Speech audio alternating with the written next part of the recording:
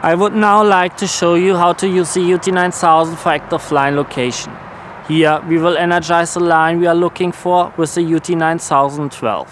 For this kind of line location, at least one point of the line must be known.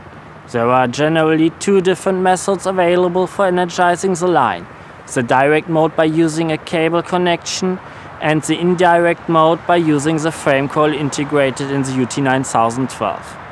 Let us first have a look at the direct mode to energize the pipe. In order to be able to energize the line directly, a metallic contact to the pipe is essential, for example at a fitting. Make sure that the UT9012 generator remains switched off during the next steps, otherwise there's a danger of electric shock. Connect the set of cables of the UT9012 and hand tighten the connection. Now place the earthing spike and take care of the positioning. Connect the black clamp to the earthing spike. Afterwards, attach the red clamp to the fitting. Now switch on the receiver UT9000 and select the locating mode line. Via the submenu Ambient Noise, the UT9000 supports you in selecting a suitable frequency.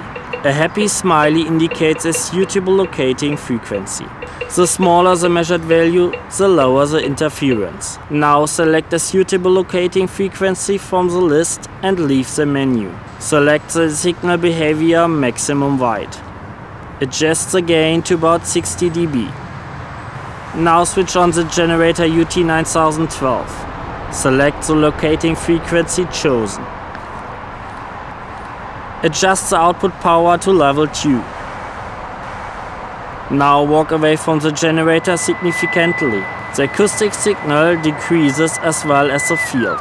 Keep at least this distance from the generator during the entire locating process. As during passive line locating, now rotate the UT9000 with the thread parallel to your foot and hold the receiver easily in your hand again. Now walk through the area of interest in a right arc. If you cross a line, you will recognize a conclusive signal by the fact that the sound is heard and the numeric value increase. If necessary, readjust the gain when crossing the pipe. However, in this case the display of the UT9000 shows a compass view again. A line symbolizes the direction of the route. The field strength changes according with the acoustic signal. Arrows guide you towards the pipe. When you have crossed the pipe, the arrow changes direction. Directly above the pipe, you will see the diamond again. Lower the UT9000 to the surface at the location of the strongest signal. In the upper right corner of the display, you will now see the depth of the line and the calculated current. The signal and the measured values are much more stable during active pipe locating than in passive pipe location. The feature of current direction enables you to see whether you are locating the pipe you are energizing or any other line. The feature of current direction is only available for locating frequencies below 10 kHz. Arrows in the toolbar of the UT9000 display indicate the availability of this feature. To activate this feature, you need to stand at the located position with your back towards the generator and looking into locating direction. Now push the frequency button for more than 1 second. In the compass view, you will now see the arrowhead on the top of the line that symbolizes the pipe. Is the tip pointing in the direction of your viewing and therefore away from the generator, you are locating the directly energized pipe. Is the arrowhead pointing towards the direction of the generator, the signal was inducted to any other line. To trace the pipe, we recommend to use the signal behavior maximum narrow or minimum. Then readjust the gain if necessary.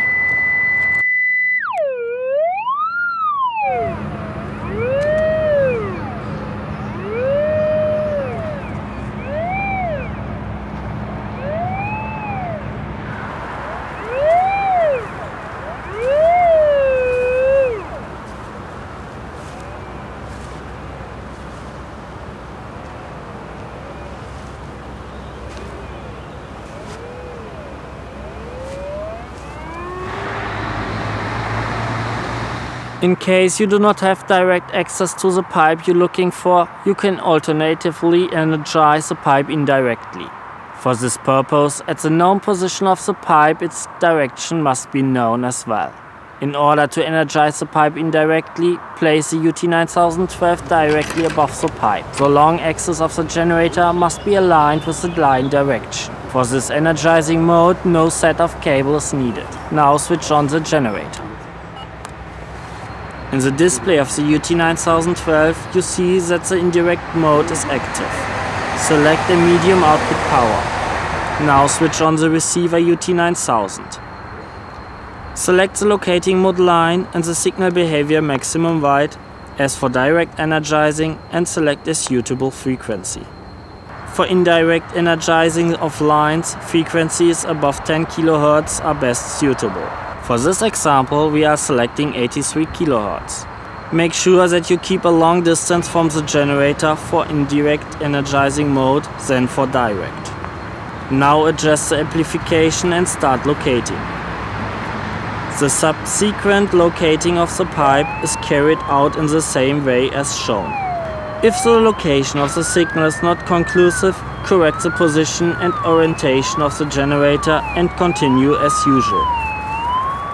Finally, let's have a look at the locating mode auto. Here the procedure does not differ in principle from the locating mode already shown.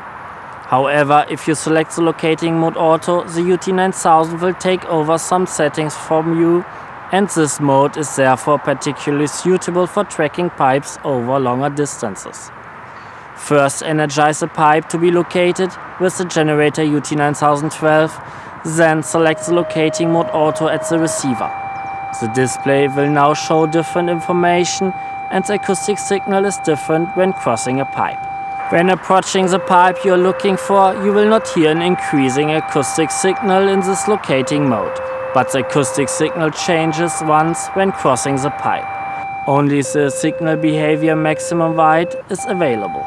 Now the UT9000 automatically adjusts the gain optimally depending on the locating signal and readjusts the gain permanently. The display shows the gain changing. The field strength is no longer given as a percentage value, but as an absolute measured value.